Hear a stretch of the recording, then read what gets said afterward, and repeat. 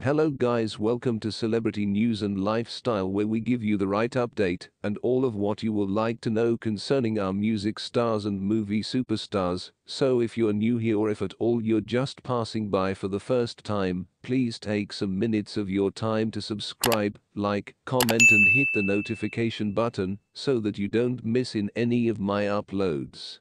The iconic singer, songwriter, producer, and musician is famous for his contributions to funk act The Commodores. This popular singer, songwriter, producer, and musician is best known for his contributions to the funk band Commodores, as well as hit singles like Hello and other hits like We Are the World. Lionel Richie is undoubtedly a true great of popular music. From his time in the Commodores to his role as a talented and popular singer in the family, he wrote songs that became standards. His music, a captivating blend of soul, pop, easy listening and country, has captivated the world. He joined the Commodores while still in college, and soon after the group signed with Motown, releasing their first recording, Machine Gun, in 1974. Among the group's biggest hits was the single 3 Times a Lady in 1978. Lionel began working with other artists and released his first Motown solo album, Lionel Richie, in 1982, simultaneously co-writing and recording the African famine relief record, We Are the World, in 1985. Lionel has become an award-winning solo artist with a string of hit recordings.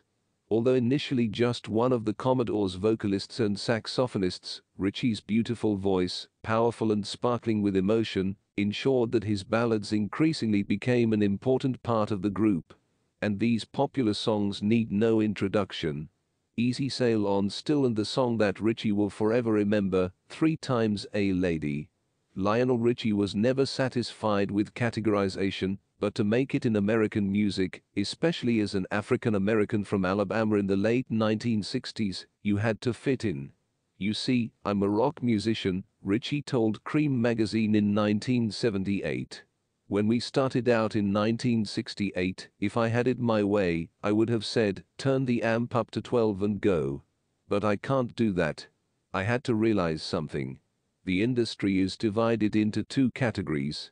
R&B and pop. The scale of the Commodores' success in America and then around the world left the group's critics completely baffled. In fact, Rolling Stone dubbed the group the Black Beatles due to the extent of their success in the late 1970s. The group scored an impressive number of US and UK singles, including 2 chart-topping singles in the US, selling over 45 million records between 1974 and 1985. The success of the duet was Richie's song with Diana Ross, Endless Love, 1981, inspired the group. He was leaving the band he had been with since the late 1960s. Richie eventually left the Commodores with his successful self-titled debut album, released in 1982. Working with Commodores producer James Anthony Carmichael, the album contained Truly, a song that rivals the Commodores' finest moments. The upbeat songs Serves You Right, You and the incredibly beautiful and downbeat Wandering Stranger are also highlights of Lionel Richie, the album. By the mid-1980s, Richie had become Motown's biggest and most profitable star, both because of the quality of his material, but also because it was just another case of the company's top artists moving elsewhere.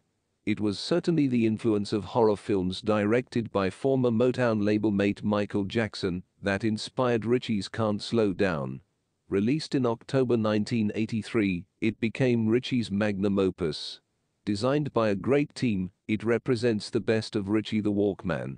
Stuck on You, Penny Lover Touch, and, for most of 1984, the ubiquitous Hello. A BBC.co.uk review of the album compared Richie's role to that of a chef. The late-night ethos of Love Will Find a Way is like the musical equivalent of preparing a meal. Good food, piano slides here, a little synthesizer there, delicious and sweet. Although the fast-paced calypso-influenced All Night Long, All Night is the album's highlight, the riot of sound and color in the video can certainly be considered the Motown label's last truly great work. 45.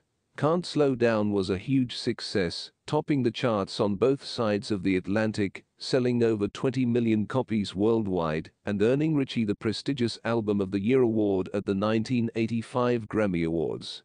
It stayed in the UK charts for an impressive 154 weeks. Thanks for watching to the end. If there's something about this video that you like to share, please do share with us. And guys, don't forget to subscribe, like this video, share and leave your comment on the comment section below. Your comments matters. See you next time.